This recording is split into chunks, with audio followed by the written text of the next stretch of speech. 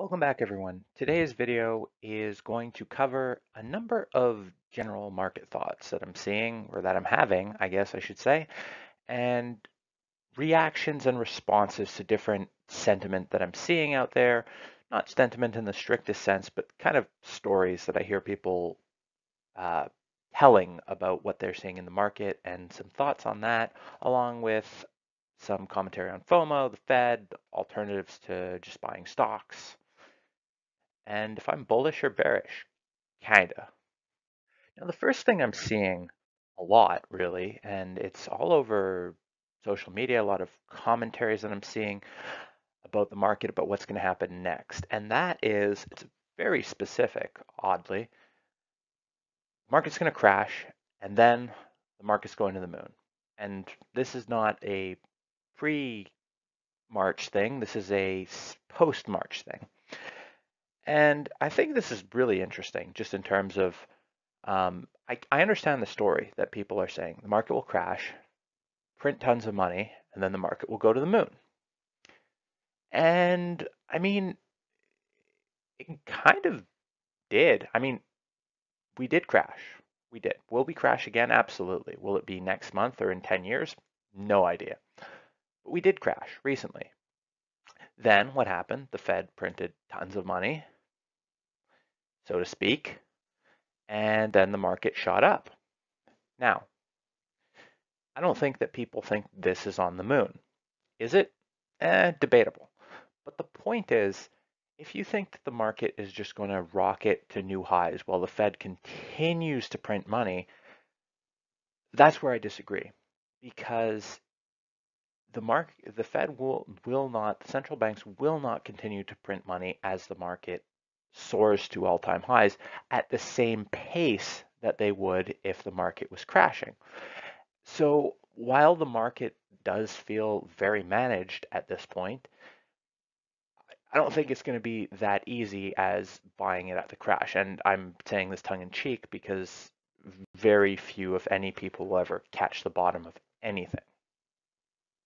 Now, the next thing I'm seeing is that there's a lot more, let's call it retail in the market. The Robinhood, a lot of people opened accounts in March or April, up a lot of money, good for them. And so there's a lot more speculation, retail, speed of the market moving.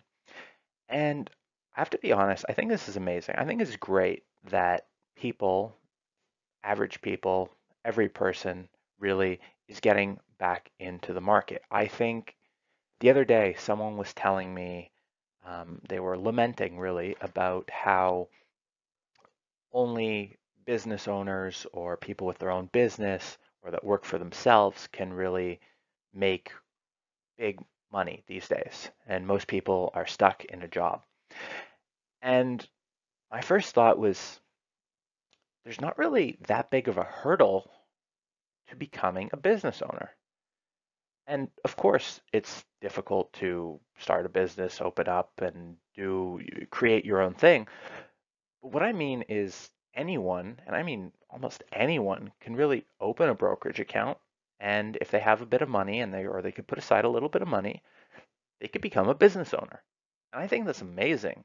And I really like the amount of people that are able and are starting to put some money aside, invest, get themselves on a better financial footing, and maybe dream a little. And I think that if I truly believe that if more people and if almost, I mean, if everyone managed their own finances, there would be a more full understanding in the society of not only how the system works, but why the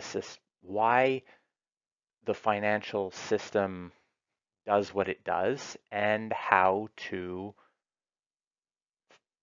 better fit your financial well-being within the system. All that said, I do have some reservations, or one might even call it concerns, about where all of this new money in the market is going. And I really hope that the market, that the new people in the market can succeed without potentially putting more money in places where the expected return over time is potentially not that great, and maybe just fueling parts of an overvalued sectors.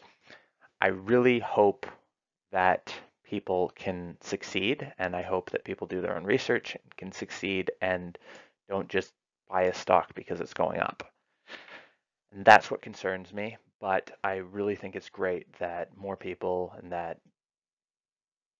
are joining the market. Now, as I kind of just touched upon, the retail presence in the market is increasing the level of FOMO to a point where it is a bit concerning. The other day, I was speaking to someone, and they basically said that they were trying to open a brokerage account, a tax advantaged account, and the brokers or something messed up the first time, and then a second time, and then they submitted for a third time, and they told them, hurry up, I've got some trading to do. This has already cost me $100 a share on Apple. Now, I hadn't realized how fast Apple had really rocketed from 400 to 500. But I mean, that was concerning in amongst itself. And then I made some comment about remembering when Apple traded at like 10 times earnings or 15 times earnings or whatever, and it moved all the way. It's all the way at 30 something times earnings now. And what concerned me even more was a few minutes later when the guy asked me, he said, when you say earnings, what do you mean? Are you talking like revenue? And this was concerning for the fact that he was going to buy Apple and he maybe didn't know what earnings meant and didn't know what multiples or what price he was paying, might have been paying relative to um, what Apple might maybe should be worth. And I think this is just indicative potentially of some of the level of FOMO in the market. And I think that a good bit of this may be fueled by the stocks only go up sentiment, which, I mean, makes a lot of sense coming from buying a stock that has just fallen 70, 80, or 90%. You can think stock at such a steep discount without maybe considering how it got to where it is. But anyway, I understand where the sentiment came from. Over the long term, stocks have been a good place to be. The short term, there's definitely some concerns, but for sure, if the stocks survive, if things turn around, there's probably a lot of stocks that can do quite well from here. Now, I did just want to follow up on a few things that I mentioned in the prior slide. One being that stocks have been a good place to be for a long term and probably will continue to be over the future long term. And the other being that people may not be acutely aware of exactly how much they're paying at times. Now, what I wanted to point to with this is that the S&P 500, the index fund that tracks the index, and I think a lot of people would say, and I would probably say to someone new if they're saying, okay, where should you put money if you're not going to touch it for 30 years? I might go with an index fund. That said, at this point, I don't think many of the index funds, many of the big US index funds are really what they seem to be, in that, yes, they do have let's call it with the S&P's 500, they do have the 500 biggest stocks in the world. However, the weighting of the top few stocks, maybe the top 5, maybe the top 10 or 25 really, makes up the majority of the index. So what you're really buying is super cap tech. And so if you may not like the valuations of the super cap tech, what you're really doing is not diversifying, you're just buying more of well, what's already big. And I think that this is something worth noting and something worth considering, especially as the money pours into the market, pours into passive, pours into the biggest of the names. It I don't know how it will play out if it goes sideways and the bottom catches up or how it'll work, but it's the index is very top heavy, the Nasdaq too, and at some point there has to be, or should be, or will be. I don't know how it plays out, but I would think there's going to be some mean reversion at some point. Now, some of you are probably asking here, or probably saying, aha, he said at the top end it's overvalued, overpriced, whatever you want to call it. And while I didn't say that, part of me is thinking it. Part of me is thinking, you know what? What else am I supposed to do with money? You're supposed to keep it in debt or cash, as I'll get to, debt being bonds, as I'll get to soon. The returns are pretty bad there, and you have some other risks. Now, while I say yes, on some hand, they are many of the equities at the top may be overvalued. I don't really see the catalyst for people to wake up tomorrow and say, you know what, 35 times earnings, that's just too much. It should be 20 or 15 or whatever. Maybe on certain specific stocks, they start to disappoint, they fall, but realistically, you have these super cap companies that people will think, oh, there's a bit of growth, but realistically, they may be around for a long, long time. And they yield dividend yields as much as the long-term bonds or what have you. Earnings yield is higher than the 10-year. Whatever metric you want to look at, I don't think it's necessarily like ridiculous. Maybe some of the big ones are overpriced, and I mean there are some stocks, I'm not going to name names, but many of you probably could guess which one I'm talking about or thinking about right now. Some stocks I just cannot understand, make no sense. Maybe they're great value, but maybe they're just dreams. But uh, many of the blue chips, I mean, maybe they're expensive, but compared to what? Now I say I don't see a catalyst to wake up tomorrow and say, hey, you know what? The stock is very overpriced. You could say, well, things aren't good right now. Yeah, I know that. Many people know that. Markets are not cheap right now. Again, in general, I know, but remember what I just said of most of the markets are the top few stocks. So weight that into whatever point you're trying to make. And again, listen to my prior few slides and I completely see many of these points. But again, remember, stock market isn't the economy. And if you're thinking that the stock market, the economy, whatever is expecting great things, I would suggest you might want to look at the chart or the stock or the pricing or whatever of maybe US Steel or Alcoa. They're not expecting great things. They're hoping to survive at this point. So we can't just group all stocks as stocks are overpriced because many of the stocks are maybe look like they're expecting great things, but some are just, will they survive? We don't know. And that's just how they're being priced right now. So we can't just say everything is the same, everything is overpriced because there's many different things going on right now. Similarly, if you look at the direction of the global economy, right now are things getting better or getting worse? I would suggest that they seem to be getting better. Will we have a second wave? Will things get be terrible in a few months? I don't know, but for now, it seems like as bad as things are, we may be heading in the right direction in terms of the economy. The other point that a lot of people will probably make is look at all the leverage in the system. All these stocks, they borrowed tons of money because debt was cheap, borrowed money, used it to buy back their own shares. Now they have too much debt and there's a debt problem. And yes, this is true. A lot of future returns in some equities seem to have been piled into share buybacks. You look at Apple, they used to have $500 billion or something of cash. Now they have net debt.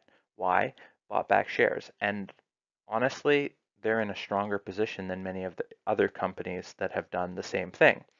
It's a debt problem.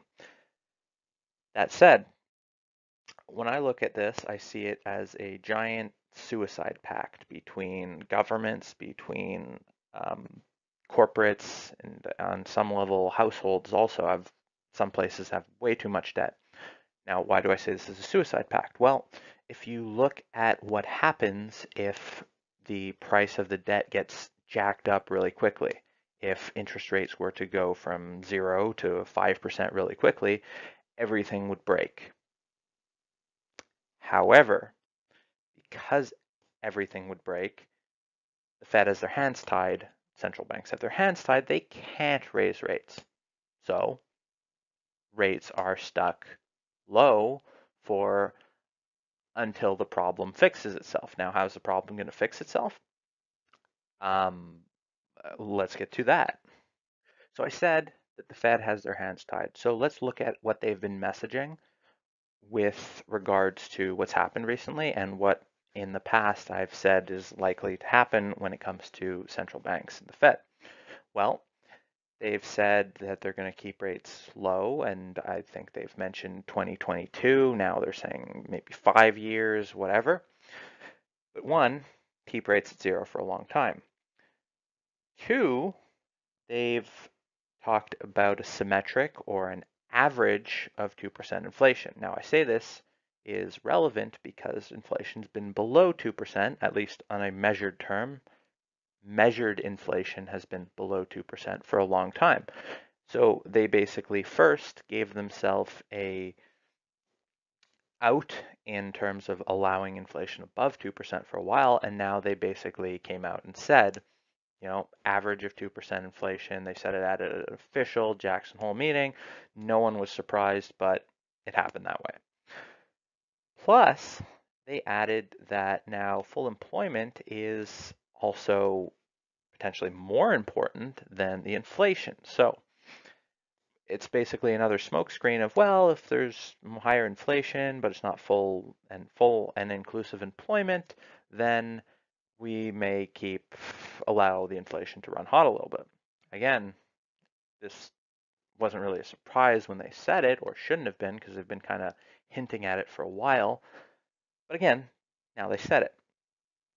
So and I added this because it was just obvious in March or any time really the market struggles, they can't let the market run out of liquidity, because if the market starts panicking and needs money, then it kind of spirals out of control. So they need to keep the debt markets running so that money keeps flowing through the system and is able to ironically keep financing all the buybacks and all the debt that needs to be rolled all the time from governments. So in summation, everything liquidity matters, because when it dries up, everything starts to break.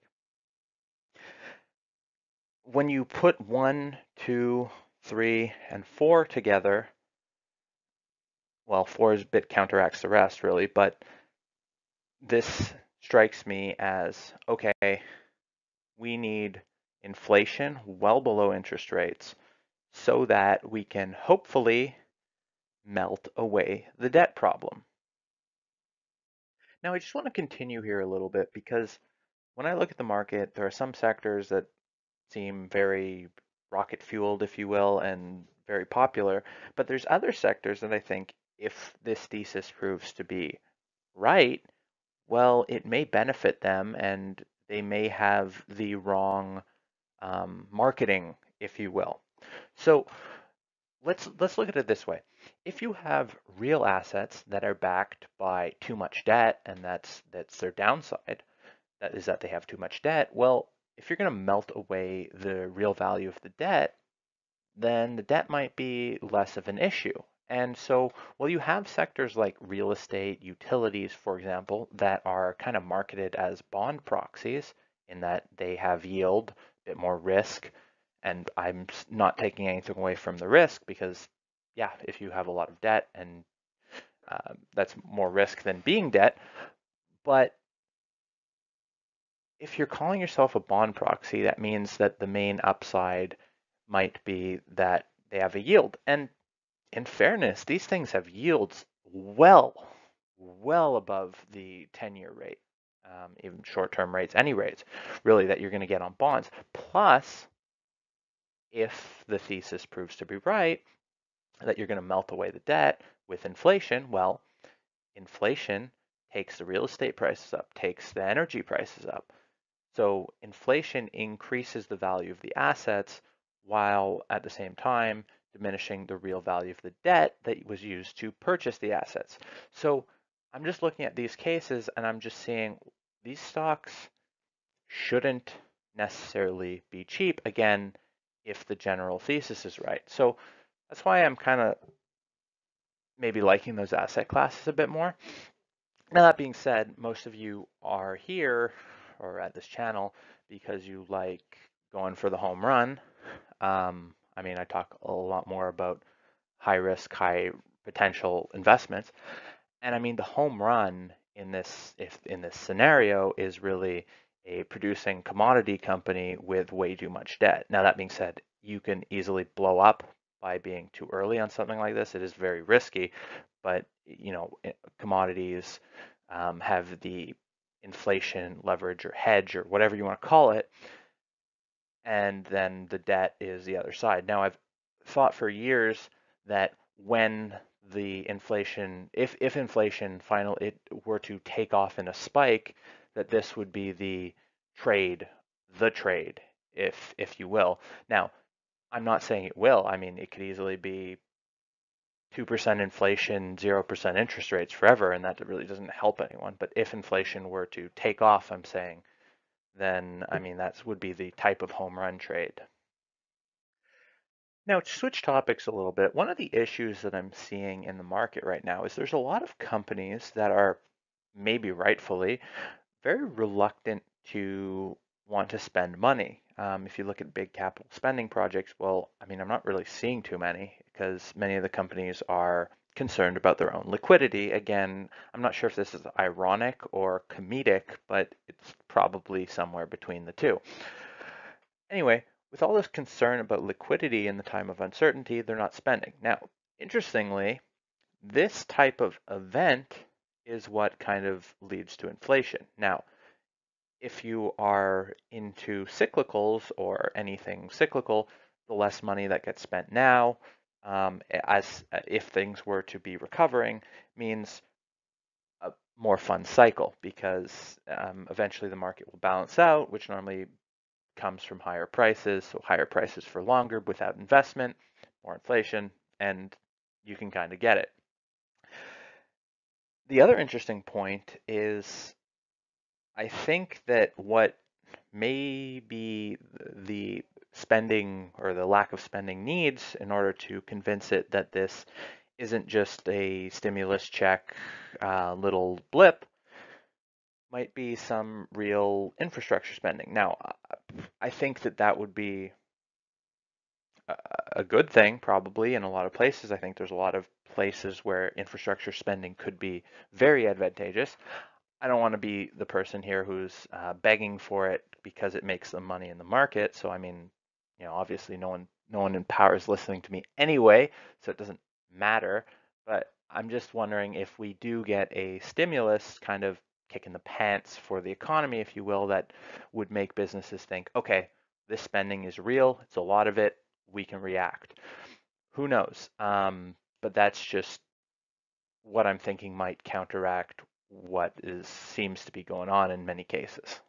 The other thing that I wanted to kind of mention is that there's more than one market. And I mean, this may seem like a duh thing once you get to it, but there's more than one market, more than one country, more than one sector. I mean, there's tons of different sectors, different cyclical things. I mean, everyone has their focus. Most people, it's their own country. But while the US market may be surging to all-time highs or thereabouts, with being led by tech stocks similar to the late 90s, there's a lot of other markets that have languished really for a decade now. And remember, markets are cyclical. And so I'm not saying that things turn around soon or things turn around at all. I mean, they could fall another good chunk before they ever turn around and someday get back to here. You never know. But when you look at the lack of investment in many places over the last decade because of losing money, because of the strong dollar, because of a whole number of things, there may be some places in markets that have lagged that maybe eventually should or will catch up. Now, that being said, I say that all way too much, don't I? Many of the foreign markets, non-US that is, have heavy weightings towards financials and commodities. And so, with this weighting towards financials and commodities, if interest rates are stuck low, that may not be great for them, or financials at least, and commodities really kind of thrive on inflation and investment. So I wouldn't just say blanket check, write it to foreign investment, but what I would say is maybe there's some digging to be done in the markets into specific companies in the markets that have not really done well recently. And so, I mean, that's what I'm trying to do. Of course, I'm, uh, obviously and kind of ironically here, looking at a lot at my domestic market, but I look at all over the place in a lot of sectors that have really not done great in past years. And so I suggest just doesn't have to be commodities, doesn't have to be foreign, any particular country, just have a look around. And that's all for today. Remember everyone, these are just my thoughts, a bit of my framework and not investment advice. And with that, I would like to thank everyone for watching and thank you for all your support. There's been a bit of an influx recently in new subscribers and really appreciate that. But anytime that happens, I'm like, okay, now I'm going to do something and anger the algorithm and back to the void. But hope not. Anyway, hope you enjoyed. Until next time, have a great day.